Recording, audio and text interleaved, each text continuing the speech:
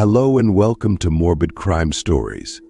If you enjoy our stories, please subscribe to our channel and give us a like. We would love to hear what you thought about this story, so please leave your comments below. Thank you and enjoy. The shocking murder of Shanann Watts and her children, the Christopher Lee Watts case. Christopher Lee Watts appeared to be the epitome of a devoted family man. Charismatic and charming, his outward persona painted a picture-perfect life alongside his wife, Shanann Watts, and their two young daughters. Yet, behind closed doors lurked a darkness that would shatter the facade of suburban bliss. In August 2018, Frederick, Colorado became the stage for a harrowing tragedy that would send shockwaves through communities nationwide. As we delve into the depths of this chilling case, we uncover layers of deception and betrayal that challenge our understanding of human nature. The Christopher Lee Watts case is not merely an isolated incident but a sobering reminder of how the very individuals entrusted with love and protection can turn into agents of unfathomable horror. What drives a seemingly loving husband and father to commit such unspeakable acts? Join us on a journey through the intricate web of emotions, motives, and consequences that culminated in one fateful night that changed countless lives forever. Intrigued by the complexities lying beneath the surface of domestic tranquility?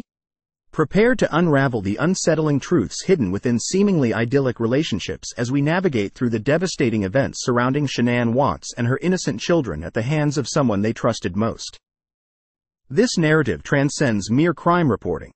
It serves as an urgent call to confront uncomfortable realities lurking within familiar settings, because sometimes monsters don't dwell under beds but right beside us in plain sight. In the quiet suburb of Frederick, Colorado, an eerie silence enveloped the home where Shanann Watts and her two young daughters resided. Friends and family grew concerned as calls and texts to Shanann went unanswered, a stark departure from her usual vibrant presence in social circles. The unsettling absence of the devoted mother raised alarm bells within her community, triggering a chain of events that would unravel a dark web of deceit woven by someone she trusted implicitly. As authorities launched an investigation into Shanann's disappearance, they combed through every detail with precision and urgency. From canvassing neighborhoods for potential leads to analyzing digital footprints for any hint of unusual activity, law enforcement left no stone unturned in their quest for answers.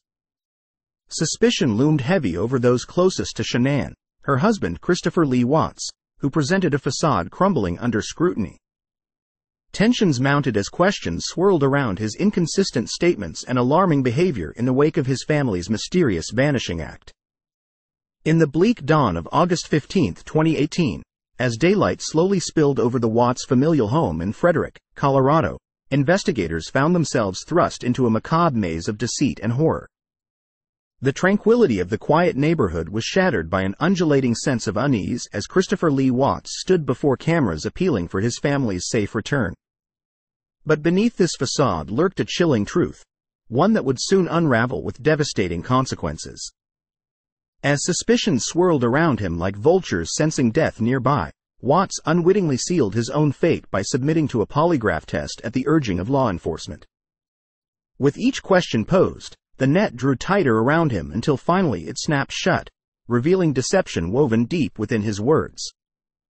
The moment he confessed to killing Shanann Watts became etched in history as a decisive pivot point leading to his inevitable downfall. Hours stretched into eternity as officers painstakingly combed through digital footprints and physical evidence, piecing together fragments of a puzzle stained crimson with blood and betrayal. The sun dipped below the horizon on that fateful day, casting long shadows over what should have been a sanctuary turned sepulchre. As darkness draped itself over the crime scene where innocent lives were viciously extinguished, justice loomed on the horizon like a specter hungry for retribution. With hearts heavy but resolve unyielding, authorities unearthed Shanann Watts' lifeless body from its shallow grave, a grim revelation that foreshadowed an even more harrowing discovery yet to come: the small bodies of Celeste and Bella entombed just feet away from their mother's remains. Following his arrest, Christopher Lee Watts faced multiple charges in relation to the brutal murders of his wife, Shanann Watts, and their two young daughters, Bella and Celeste.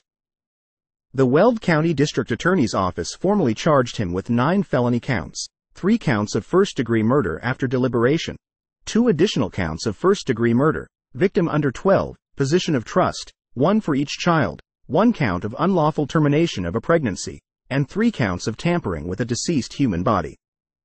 These charges painted a grim picture of the heinous crimes Watts had committed within the sanctity of his own home. The legal proceedings that followed were fraught with tension as details emerged about the extent to which Christopher Lee Watts went to conceal his actions. During court hearings and testimonies, it became apparent that Watts had coldly plotted and executed the murders before callously attempting to cover up his tracks by disposing of the bodies at an oil site where he worked.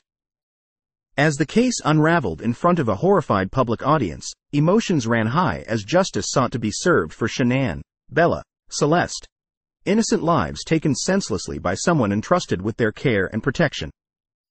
Ultimately, after pleading guilty on November 6, 2018, perhaps recognizing there was no escape from this grave injustice, Christopher Lee Watts was sentenced on November 19 to 5 life sentences without parole, 1 for each count against him, along with an additional 48 years for unlawful termination related to Shanann's pregnancy. The case of Shanann Watts and her children sent shockwaves through both local communities and the nation at large. The small town of Frederick, Colorado, where the family resided, was plunged into disbelief as details of the horrific murders emerged. Neighbors spoke of a seemingly perfect family that had been torn apart in the most unthinkable way. Candlelight vigils were held, not just in remembrance of the victims but also as a collective mourning for the loss of innocence in their quiet neighborhood. Nationally, media coverage dissected every aspect of the case, from Christopher Lee Watts' initial pleas for his family's safe return to his eventual confession. The Watts family murder highlighted deeply troubling issues surrounding domestic violence and intimate partner homicide. It became a stark reminder that even behind closed doors, families can harbor dark secrets and dangers. This tragedy sparked conversations on recognizing signs of abuse within relationships and seeking help before it escalates to such catastrophic levels. Domestic violence hotlines saw an uptick in calls following this high-profile case as people became more attuned to the warning signs that could potentially save lives. As we reflect on the tragic case of Shanann Watts and her precious children, Bella and Celeste, it becomes evident that domestic violence can lurk behind even the most seemingly perfect facades. Christopher Lee Watts shattered not just his own family but also left a permanent scar on society's consciousness.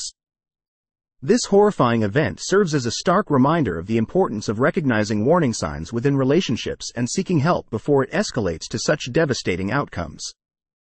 Moreover, the Christopher Lee Watts case underscores the critical need for improved support systems for victims of domestic abuse. It highlights how societal stigmas and systemic failures can contribute to enabling perpetrators rather than protecting vulnerable individuals.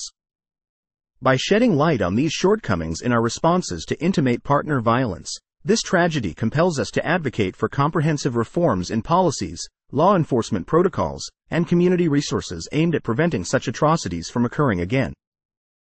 What did you think of our story? Please let us know by leaving your comment below.